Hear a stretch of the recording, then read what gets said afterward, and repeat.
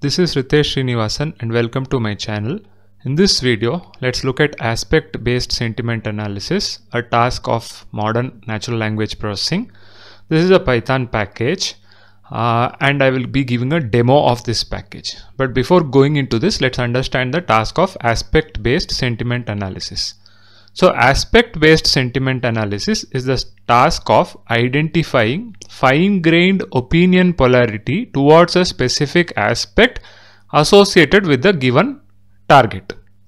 Some words are there like target, aspect, right? An example will make it more clear. Now let's go to an example. So here there is a text. Location 2 is central London, so extremely expensive. Location 1 is often considered the coolest area of London. Now there is this location entity over here. There are certain features associated with the location entity. So the target is location. The aspect is certain features associated with these locations, which is some general price of the location, safety, transit location. Okay, this is an example from Sentihood dataset. Okay, so if you were to look at location 2, it says central London. So transit location for that particular aspect for this target sentiment is positive. So it is a fine-grained sentiment, right? Safety, there is nothing over here, so none. Price, it says extremely expensive, so it is a negative sentiment, right? General, none. Similarly, if you were to look at location 1 over here, so general, it is considered the coolest area of London, so positive, right? Price is none, safety none, transit location, none of the other details are available. So in general, you have some entities or fee or this thing as targets, right? Entities as targets, and certain features of that is your aspect, and for that aspect you are trying to identify a sentiment.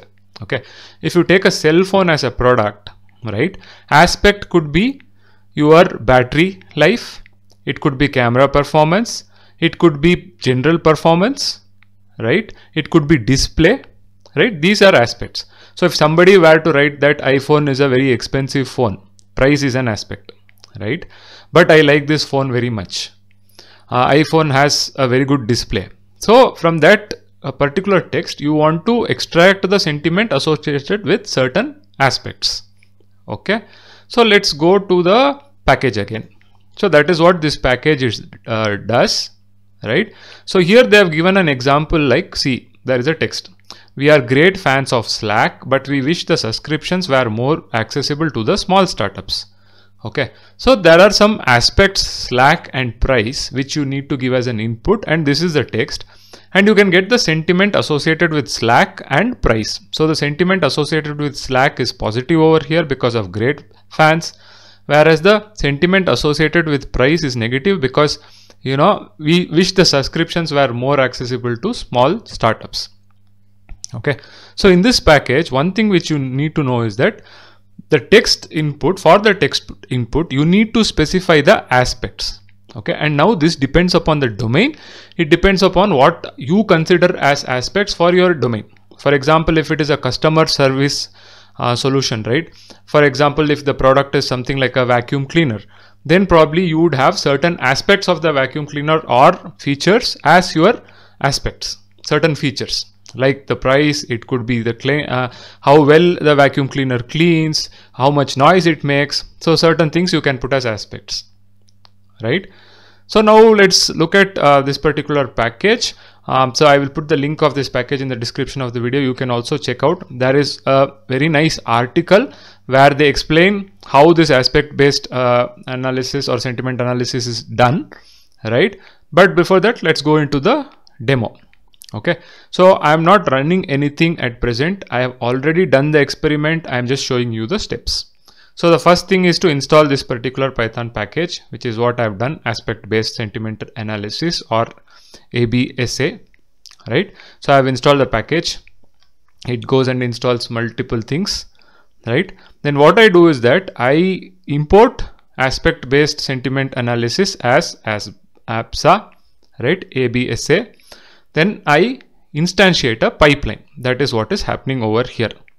absa.load NLP equal to this creates a pipeline. Okay, I'm just trying out their default text over here. So when this instantiation happens, you see over here that it downloads a BERT aspect based classifier, right? It downloads certain things and it sets up a pipeline. Now this is the text. Again, we are great fans of Slack, but we wish the subscriptions were more accessible to small startups. Here the aspects are Slack and price, and I'm doing an assert statement over here. I'm just running the same thing. So it works out as per expectations over here. Okay. For Slack, the sentiment is positive. For price as an aspect, it is negative. Okay. Now let's try out with our examples. That is where the fun is, right? So here I pulled out a review from Amazon for this particular phone, S22 Ultra. Okay. And if you look at this particular text, because it's a phone, I'm looking at aspects like phone, battery, camera, and because iPhone was mentioned over here, iPhone S22, because that's the model over here. And here if you look at the text, it is mostly positive because it says it's a huge upgrade, I like the phone and all these things over here. I'm not reading it. Battery life is fantastic, all these things. So I create this text. I've already created the pipeline. I pass the text, right? I also pass the aspects. Okay, so and then I print the sentiment for each of them. So if you look at the sentiment for the phone, it is positive, right? For S22, it is positive. For battery, it is positive. Camera is positive.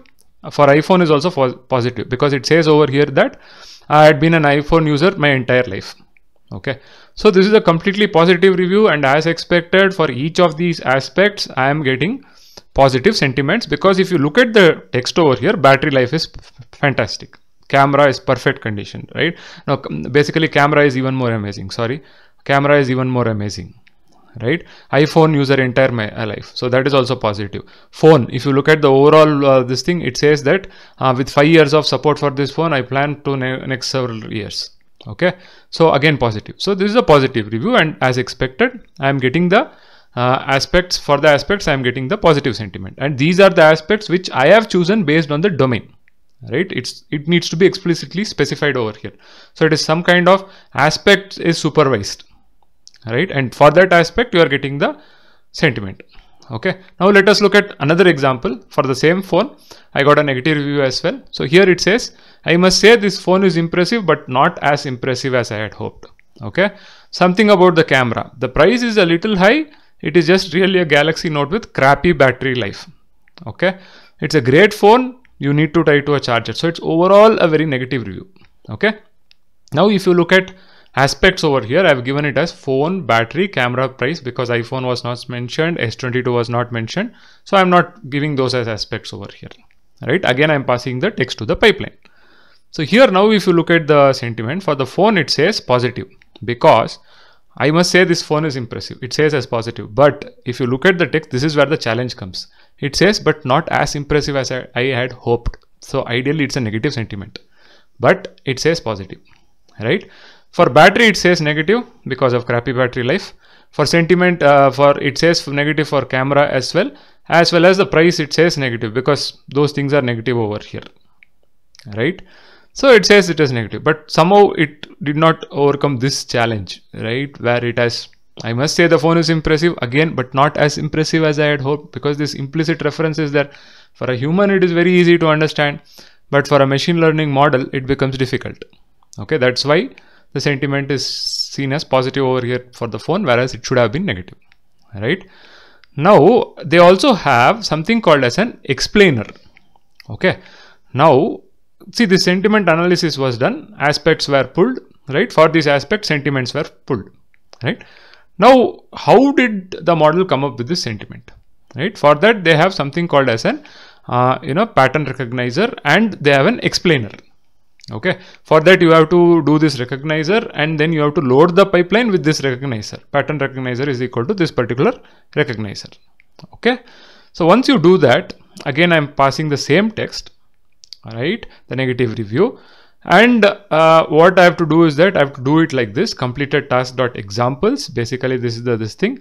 What are the aspects which have been pulled from over here? And then I can do a summary. Okay, I can do absa.summary and I can pass that particular aspect. And I can also display that summary, which is what is done over here. Right. So if you look at the summary, when I display it, it tries to explain. It says, the scores for this particular aspect is positive, right? This is neutral, negative, positive. So positive is very high. Why is the positive very high? So they've taken an importance. There is a feature called importance. This importance basically comes from, basically every word is given a weight, and based on that weight they compute an importance score, right? And if you look at it, is impressive word it has pulled out, again impressive, right? Some word called hoped, but it also but not is there, but impressive is what it has pulled out, and probably because of that it gives us positive, right? So if you go to this article where they have explained what is this importance, right? How is this importance computed? What is the classifier? They say the classifier for this aspect based sentiment analysis is a BERT classifier. BERT is the model which is being used. What they do is that they pass the sequence as text subtokens. There is a class, text subtokens, separator, and aspect subtokens and separator. Okay, the relationship between the text and an aspect is encoded into the class token. So this is what they pass to a BERT model, and from the BERT model they take the class embedding basically, and then there is a linear transformation. A classifier applies a linear transformation on this CLS to do that sentiment classification. Okay, so that is your aspect plus text. It is used to actually do your sentiment classification on the aspect. Okay, now if you go down below the article, what they say is that there are some limitations of this particular kind of models. So they have a concept called as a professor, okay, which reviews and which sees whether the model has done a good prediction or not. So how do they do that? I'm not going into the details over here. Maybe in a later post I'll go into the details. How do they do that over here is that they build another classifier called an basic reference recognizer. It checks if an aspect is clearly mentioned in a text. Only then it says that okay, the model has given some proper prediction or not. Okay, that is what I've understood in my limited time based on this article. I will be going into the details and giving you another video where I'll be explaining the details. But here they talk about the professor explaining the model, basically that model explaining the model reasoning, where they look at, a pattern is a weighted composition of tokens. Here a pattern is interpretable and has an importance, right, which is a score 0 to 1 that expresses how a particular pattern contributes to the model prediction. For example, over here, how did this text contribute to the positive sentiment? What contributed over here? Okay, so that is what is explained over here. So what they say is that a pattern is a weighted composition of tokens. It is a vector that assigns a weight for each token. So if these are tokens, there is a weight to each of these tokens, and based on that they compute an importance score and they pull out which are the important words. For example, for Slack it was positive, right? Fans 1, you see this weight, right? So that is what they have done over here to explain it. So it looks at the basically if it looks at the internal state, and based on the weights it actually tries to explain. That is what is explained over here in the professor part of it. So yeah, the professor reviews and there is some post processing. Okay, the professor reviews the model's hidden states and outputs to both identify and correct suspicious predictions. That is the idea of this explanation. Okay, so this was about this, right? Now let's look at maybe one more example. So this is about battery. So it is negative. So if you look at over here, it has given more weight to crappy battery life, obviously, right? That is why the importance is 1 over here. But somehow it has pulled this impressive word also, but that weight is less. So it is negative review over here, right?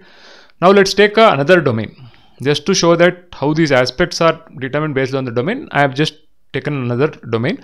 So this is a review of a car, a summary kind of. Okay, it says spacious interior with a wide back seat, a good 5-seater, comfortable ride quality, so and so, some things are there, right? So I pass this text. Now the aspects are changed to price, features, interior, ride. By ride I mean ride quality. Okay, so based on the domain you need to come up with these aspects. Now there is another challenge also. The same aspect words can appear in different ways, right? So there should be some way of standardizing those words in the pre-processing, right? Whereby if you want to have price, then probably as an aspect, then everywhere in the text, if the word price is there, you put something. If the word is something else, then you introduce this price word or do some kind of pre-processing, right? Otherwise I don't think it will work as such, right? So in this case what I've done is the aspects are price, features, interior, ride. And so again I'm trying to explain the summary of the price. So the price, it says over here as negative because there is this words over here like the quality should be if you were to look at this, it is like the price diesel engine should have been available, right? Something like that is there. So it is giving a kind of a negative sentiment for the price over here for in this particular text. Okay, interior quality should have been better for the price. So some of the inference over here is that the price sentiment is negative. Okay, now in this text, if you want to look for ride, it says positive because of this thing that ride quality, comfortable ride quality, that text is there, right? So the ride quality it says as positive. Okay, now if you were to look at features, okay, there is this text called expansive list of features, right? And it gives a list of features, so it is a positive over here. Okay, then you have interior. Again it says spacious interior, so it is actually kind of given it as positive, spacious interior with a wide back seat and all those things, comfortable seats and all those things. So interior it says this thing, even though if you were to look at the text somewhere, it will say that interior quality should have been better for the price. So this is again tricky, right? Ideally it should have been a little bit negative or neutral, but then it says as positive. Okay, so what I wanted to show over here is that depending upon your domain, the aspects are going to change and you need to decide on the aspects. And again, if I were to just look at two phones over here, two reviews, in one of the reviews there is a very clear mention of the phone model, right? In the other review there is no mention of the phone model. For example, here there is a mention, here there is no mention of that. So if you were to capture the phone, a particular model, how would you do it? Would you introduce the term over here explicitly for that phone, or you will just do a phone and you will pull out phones of a particular model and then do this? So it all depends on how you want to apply this aspect based sentiment analysis, and these aspects are something which you are actually identifying manually and you are giving that as an input. Okay, there are also other ways by which you can identify these aspects using something like topic modeling to identify what are the topics which have been explained in this review. If you have a set of reviews, you can pull out the topics and topics will come like battery life, camera, some things if it was a phone review. If it was a car, you might get topics like ride quality or say interiors or price, things like that. Okay, so you can do it like that as well. You can do some kind of topic modeling, but still some kind of supervision would be required to identify the aspects or the features. Okay, I hope this video on aspect based sentiment analysis is useful for you. You can check out this package. What they have mentioned is that please star this repository. Even I have given a star to this repository. If you like the package, please do that, because that helps the developers maintain the packages, right? It's like a motivation to the developers. It's a very good package. It also has a lot of other models. I'll be looking into at a later point of time. I probably look into detail into these articles, into some of these papers which have been mentioned over here on how this works, right? And maybe I may do videos at a later point of time. So if you like this video, please like, share, subscribe to the channel. See you in another video. Happy learning.